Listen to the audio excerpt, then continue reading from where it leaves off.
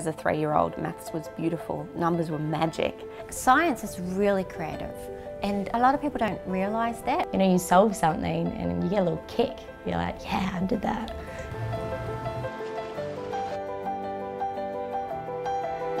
A lot of people will see STEM careers as this thing where you're in a lab coat and you're in a lab. I started to break down more and more the stereotype about what science is. Everyone says a doctor saves a life, but engineers build machines that save people's lives. There's a lot of careers in engineering. Sustainability, renewable energy, climate change, the animal welfare, Digital agriculture. And how we drive the change we want to see, that's what has been the life force behind my career.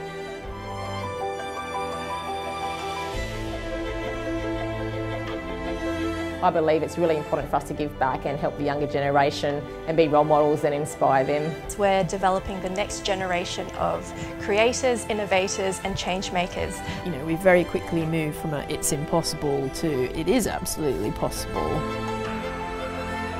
I'm an entrepreneur. General Manager of Sustainability. Marine Systems Ecology. Senior Research Scientist. Robobiologist. Manager of Systems Engineering. Chemical engineer, CTO and co-founder of Mimic Tech.